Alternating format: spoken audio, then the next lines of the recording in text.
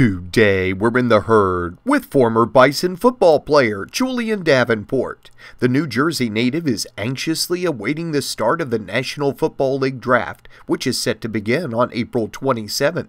I know my agent has been hearing maybe second round to mid-third, but I have no control over that other than what I've already done. So now it's just up to the decision makers, and that's pretty much it. Davenport says he does not really have a preference as to which team may take him in the draft. I'll go wherever I'm drafted, whoever pulls that opportunity for me. I'll be appreciative and ready to take care of the opportunity and make the most out of it.